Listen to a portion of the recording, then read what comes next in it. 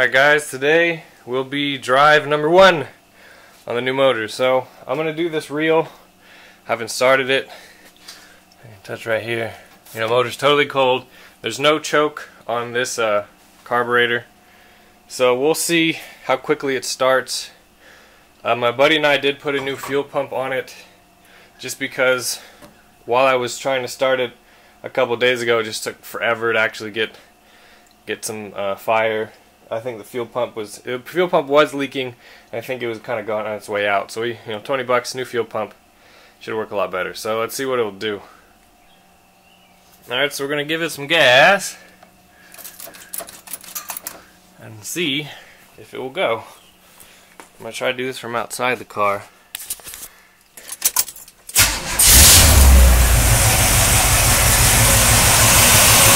Alright, started right up. Gotta check for fuel leaks. Don't want to be leaking fuel. I think we're okay. Alright, so hopefully we have brakes and we have transmission. So let's see what happens. Going backwards.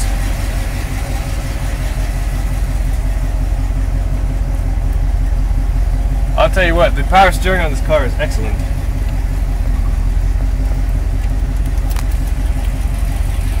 Alright, we have backwards. The brakes are kind of spongy, but they probably need bled.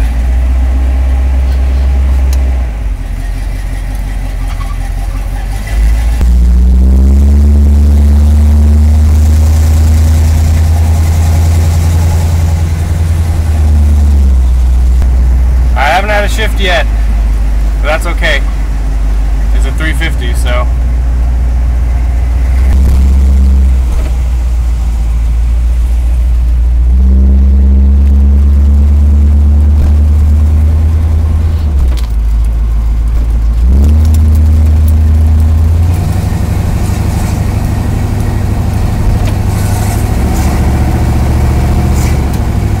It shifted! Did you hear it? Pretty sure that was a shift. Right now we have half a tank, so I shouldn't have to worry about running out of gas. I wish I had a little spot for this. Only like that. The brakes need some bleeding. Right now the carburetor is set at stock settings.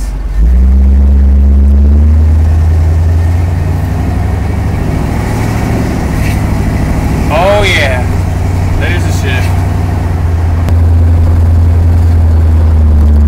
Doesn't the motor just sound a million times better than it used to? So here's the thing, I don't know if my brake lights work, but I do know my gauges work. My speedo started working, so that's good. I did get that hooked up. I actually got a speedo cable with the transmission that I put in. It's for a Corvette, but guess what? It's going to work anyway. The cruise control box is gone on this car, so it used to have a 2-piece cable that went through that. I decided that I'm just gonna put the other cable in and be good. What else did I fix? The door locks work now. The windows are all lubed up, and the interior is all cleaned. And as you might have seen, there's new carpet in the car, so the interior is all done. This car definitely needs some brakes. Even though I did them and I bled them, they still need brakes. So, what a lovely transmission. It's so nice when they actually shift. All I know is now I have 500 miles of break-in time to put on this motor. I'm watching my temp gauge. That's definitely important. What's good for a car when you have a brand new motor in it is you want to make sure you do a lot of stop and go. You don't want to do a lot of highway driving where your motor's at the same RPM over and over. You want to kind of vary it so you get everything worked in real nice.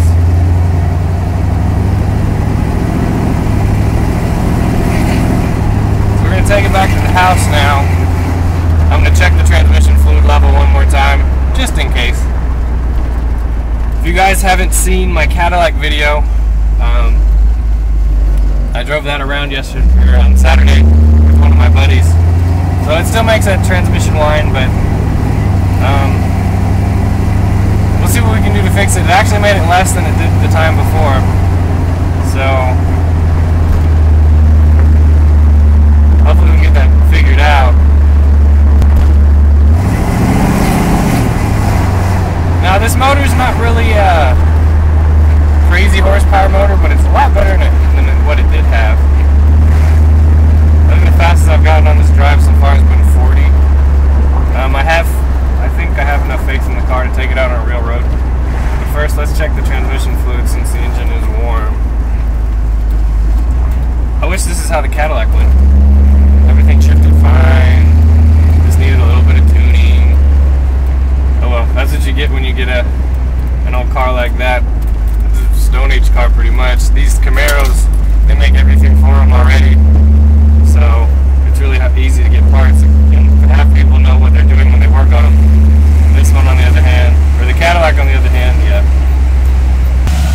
Here's an outside view of the car. It's been in the garage so long that I forgot what it looked like from far away. Been up under the engine, in the engine, and under the car for so long. There's the Camaro.